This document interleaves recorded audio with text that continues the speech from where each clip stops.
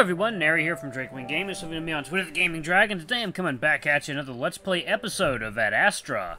So the last place we left off, we were just in the garden with Alexios, and we had just found out that the insects on Adastra are quite a bit bigger than their earthly counterparts. But anyway, guys, let's not think about that. Let's just jump right back in. Alright, anyway, please sit back and let me entertain you for the next 20 minutes, and let's go. Alarm Chan, you're up. Alarm Chan, don't fail me now. Okay, let's go. Okay. Ooh, excuse me, okay.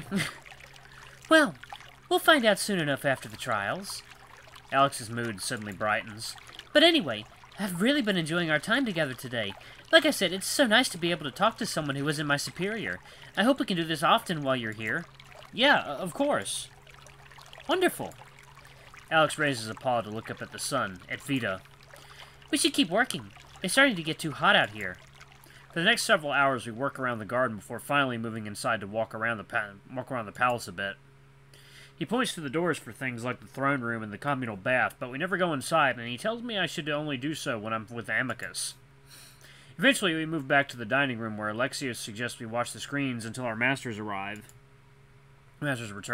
He says it will better acquaint me with wolvish culture. It takes me a moment to realize that I'm watching a sort of film starring wolves similar to Amicus. They're acting out scenarios about traveling into space and finding other more sapiens.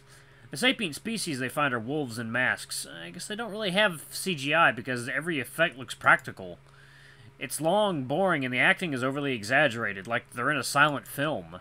Finally, after what seems like a good 3 hours, Alex tells me that Amicus will be returning soon and that I might want to tidy up his room before he gets back. I'm relieved to cut the film short, and Alex and I part ways to go to our respective rooms. Nope.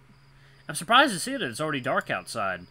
Even with the shorter day, I guess mindlessly watching wolves overreacting to other wolves in masks took up more time than I thought. On my way through the marble halls, I pause every now and then to look at large murals on the walls depicting everything from wolves swimming to wolves swinging swords at other canines. In the Great Hall is the largest mural, and it depicts 5 wolves. Their features are flat and lack any sort of perspective, making the muzzles look a bit askew. 2 larger wolves loom over the other 3. One is white with a feminine shape, while the larger of the 2 is black and holding his paw to his chest. Around his head is a wreath. Of the 3 smaller wolves, one is also clearly feminine, while another is white. I wonder if this might be Cassius and Virginia, which would leave the remaining wolf in the middle to be Amicus. He's skinnier, and I wonder if this might have been him as a child or a teenager. A glowing wreath floats above his head. I jump as someone clears their throat very loudly next to me. I turn around and find myself staring at Kato, the advisor. He looks me up and down for a moment. At least, I think he does. More silence. I open my mouth to respond, then remember that what Amicus told me. I let my eyes unfocus and my mouth droop open a bit.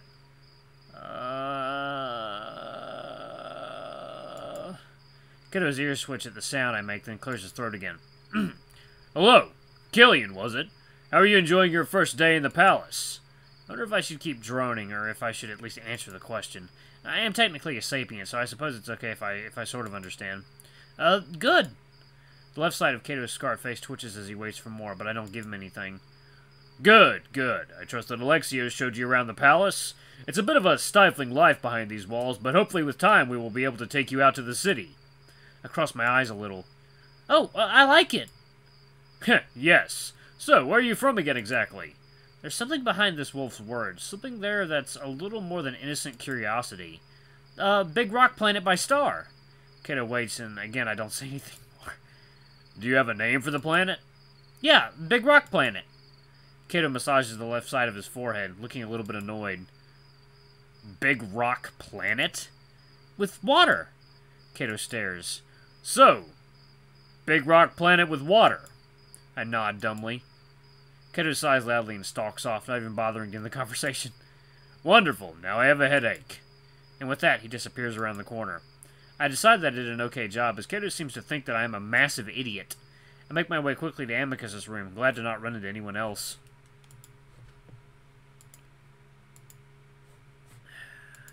That is probably going to fall apart if he sees you interacting with anyone else, even, like, slightly more competently than what you just gave him. Yeah.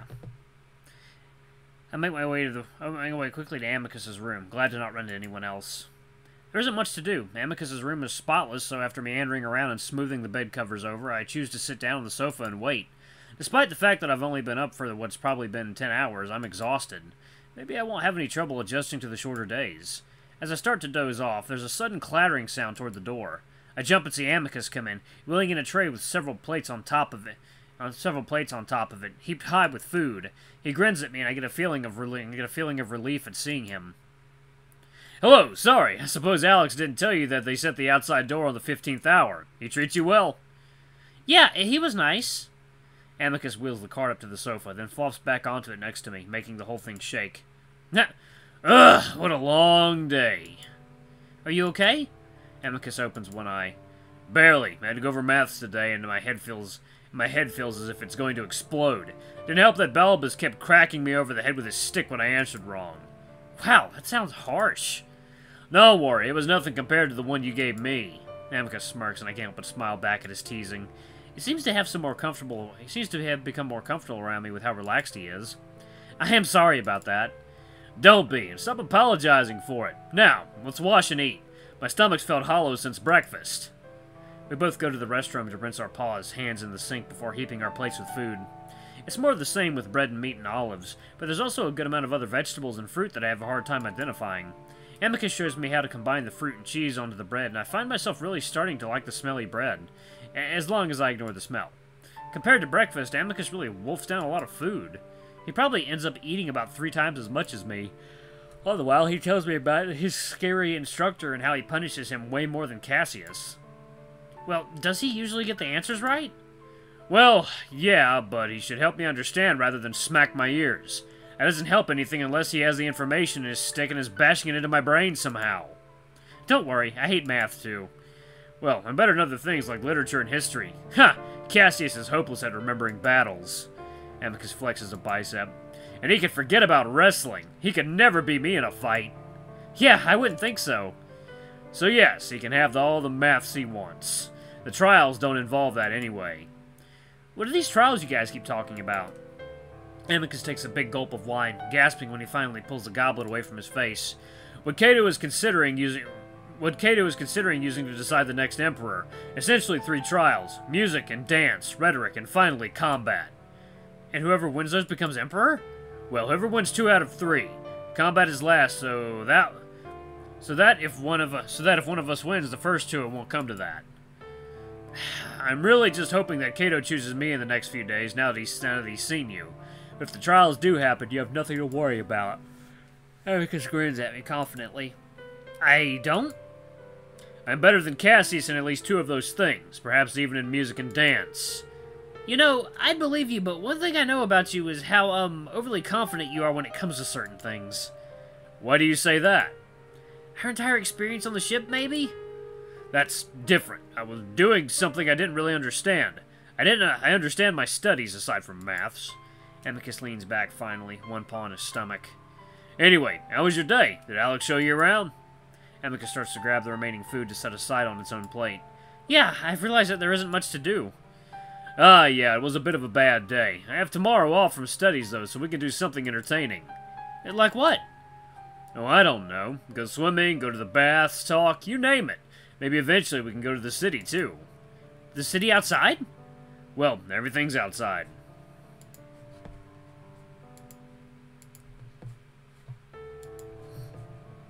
Good music. I mean, the one that I can see across the lake. Yes, that one. Adastra City, the capital of our empire. Oh, isn't it kind of small for that? I mean, it looks really nice, but it kind of looks just like an average-sized city. Amicus frowns. I think it's quite large. How big are cities on Earth? I shrug. I don't know, pretty big. Millions of people? Amicus raises an eyebrow. Millions? Yeah. I wonder if the lingua is translating everything correctly. Why? How big is Adastra? The city, just over 5 million. The wolf population is 80 million. Oh. How many humans are there? Like 7 billion. Amicus jokes. What? Is that a lot? That's preposterous. Do you not have a population control measures put in place?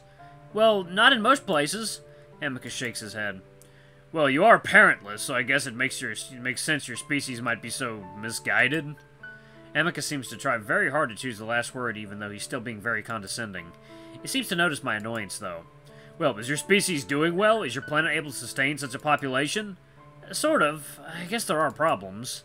Amicus strokes his chin. Well, I suppose when I become Emperor, I could ask the parent about your species. The whole thing is a real mystery, but it's clear that we must have overlooked your people somehow. He smiles at me. Maybe we could even bring you into our fold again. Whoa, hang on a second. Images of Roman spaceships descending from the heavens to enslave the human race all because of me flashed through my mind. You know, Alex told me about what you do to the other sapients. It doesn't sound like something humans would want to be a part of. What did he tell you? The whole enslavement thing? Enslavement? What you do to your children. Well, that's a harsh word for it. No, it's the right word. Humans have done the whole indentured servant thing back on Earth, and it never turned out well for the servant. Amicus's ears go down a bit. And as misguided as humans might be, we've at least abolished slavery. I notice Amicus's ears turning red. Maybe he never expected to be lectured on ethics by a human. Well, I do mean to change things a bit when I become Emperor. A bit? I mean, things just can't be changed all at once. It has to be gradual. Amicus flicks his tail in annoyance at me. That's the thing about human culture all around the world and throughout history. Is like, shit has to be done, like, either, like, really gradually or just crazy, just all at once, super fast. It's like either one or the other. It's like never on time. Like, change can't happen. Let me put it like this. Change can't happen when it needs to happen. Change is either going to happen at an insanely fast pace, and no one's going to be ready for it, or change is going to happen after, like, thousands of people have died. That seems to be how change happens in human history. It's either, like, it's going to happen all at once, or we're just going to wait for thousands upon thousands of people to die from a problem before we actually decide to do anything about it. Yeah, humans are weird. Amicus flicks his tail in annoyance at me. Listen, I agree with you. We've been trying to change the way we've treated our children for generations. My grandfather and father both worked towards this. Well, it's messed up and definitely wrong. I think the intelligence thing might be even worse. What intelligence thing? The grimace on Amicus's face tells me that he might already know the answer. The way you stunted intelligence in the children you uplifted. Amicus is silent for a moment. I can tell that all of this is making him very uncomfortable. I have to ask myself again how I got to this point, sitting on a sofa debating ethics with a prospective Emperor Wolf.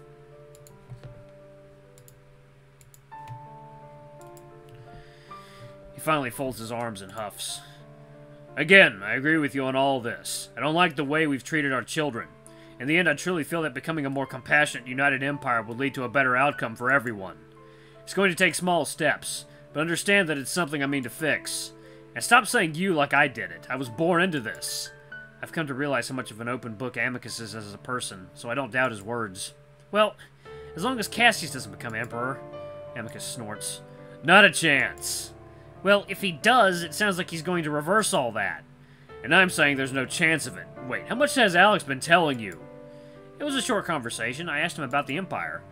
I didn't, but I don't want to get Alex in trouble in case he wasn't just supposed to tell me.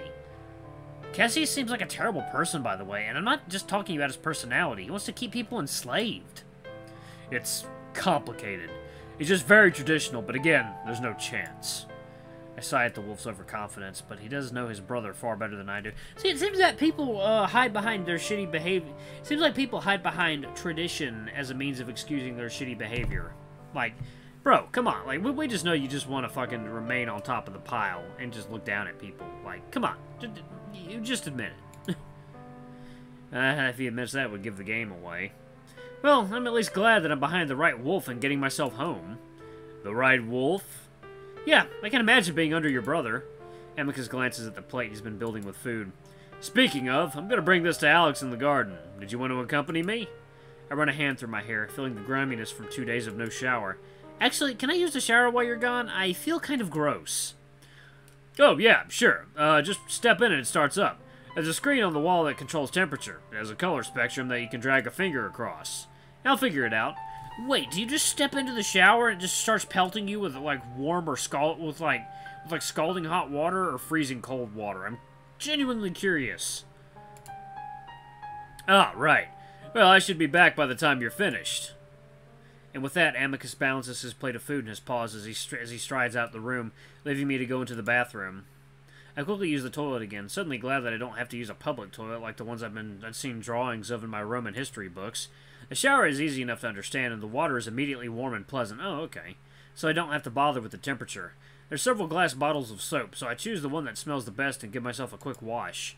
When I'm done, I grab a towel off the wall and try and dry off before wrapping it around my waist. I think about putting my clothes back on, but the idea of stepping back into that underwater and into that underwear has me hesitating. Instead, I open the door and am greeted by the sight of Amicus sitting on the edge of the bed, looking off to the side, a paw in his lap holding a brush. His head snaps in my direction before he immediately averts his eyes. Sorry, I didn't mean to see you. I thought you'd be dressed. Hey, it's fine, I got the towel on. Slowly, Amicus turns his gaze to me, eyes drifting down my torso before immediately snapping back up again. Oh, I thought you hated any sort of nudity.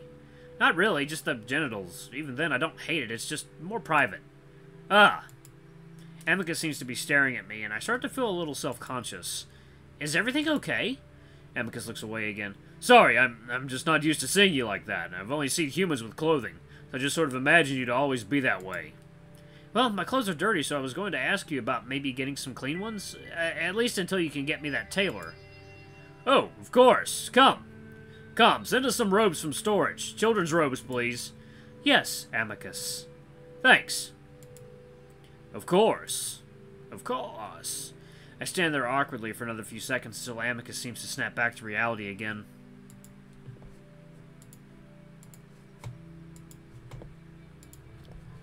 Alright, there we go. He holds up the brush. Anyway, I thought maybe you'd like to be groomed too. I feel it's only fair after what you did for me. Oh, well, it's only on my head. All the easier for me, then. Amicus grins. Well, alright. I walk over to the bed and sit with my back to the wolf. Amicus adjusts his seating to face me more directly, then starts to run the brush gently through my hair. We sit in silence for a bit, and I start to enjoy the feeling of the brushing, especially the way the firm bristles run across my scalp, giving me shivers up and down my neck. Sorry for talking so much earlier. I'm not used to being able to talk to someone. The palace is a bit lonely, so having a friendly conversation with someone other than Calm is a bit of a novelty. Amicus chuckles. That's probably why I was having so much trouble focusing on my studies today. I was so excited to come back home and speak with you. Hearing that makes me feel a little bad for the wolf. I suppose being the prospective emperor doesn't allow you to have many friends, and being in such an empty palace definitely seems lonesome. I guess this is why Alex told me basically the same thing. You're fine, and I didn't mean to be too harsh earlier. I know it's not your fault. No, I think we're all on the same page on that one. All the more reason to unite against Cassius, eh? Oh! As if he'd forgotten something, Amicus's other paw comes around my side, and on his palm I see 2 purple grapes. I've managed to snatch a few of those off of Alexios' earring. He wasn't too happy about that. Ha! 1-1. Seriously? I take one. More out of being nice to Amicus than anything, but when I bite into it, I can't help but notice just how juicy and sweet it is. Amicus talks to me with the grape in his mouth. I don't know why, but his grape earrings always taste the best. His grape earring? By the way, if you don't mind, I invited Alex to our outing tomorrow. Cassius is going to be away to do some speeches and is leaving Alex behind for once. Of course not. We get along really well. I lean my head back, allowing the wolf to continue the brushing. Your fur. Hair, you call it. It's not like a wolf's fur, but it's rather nice. I smile. Thank you, Amicus. If you'd like, I can do this for you every day. I feel that's fair. I have to admit that I really like this, so I accept. Yeah, sure. It feels really nice. I hear some thumping sounds, and I imagine it's Amicus's tail wagging against the bed. So, washing you, brushing you, and making you smell nice are all my duties? Well, that and accompanying me to important meetings and public outings, but all you do during those is stand there and look civilized. Yeah, that's what you all keep telling me. This all seems pretty easy. Though, there is one thing you can do for me before I go to bed. What? Well, a full body massage. I look over my shoulder at him. Or we can just stick with the other duties. I laugh and Amicus's ears come back up. He continues to brush for a while longer before finally setting it aside. There, looks much better now. I gently run a hand over my hair, and I have to agree that it feels softer than it's ever felt before. But anyway, Kyllian, I'm looking forward to these months ahead with you, even though we started off a bit poorly. I look back at the wolf, at his earnest but tentative smile. He's definitely a man of contradictions. Rash half the time, but considerate most of the time. I'm not sure what to make of him, but at this point I feel like I can at least trust him, and that's saying a lot after what he put me through. I smile back. Yeah, me too. Oh dear. Oh? What do we got? The next day, Amicus wakes me up by gently shaking my shoulder. Hey, Kyllian, wake up! I roll over on my sofa, groggily pulling the blanket up around me as I shiver. Ugh, it's so cold in here. Oh! Alright, guys and gals, I'm gonna pause it right there. Thank you all so much for watching. Don't forget to like, comment, subscribe, ring that notification bell. Leave a super thanks if you can. It always helps. Oh, I'm going to tell you guys right now. Oh, actually, you know what? Well, wait to the next video. Wait to the next video. I've got some cool news. I'll tell you guys in the next video. Love you all. I'll see you next time. Bye-bye!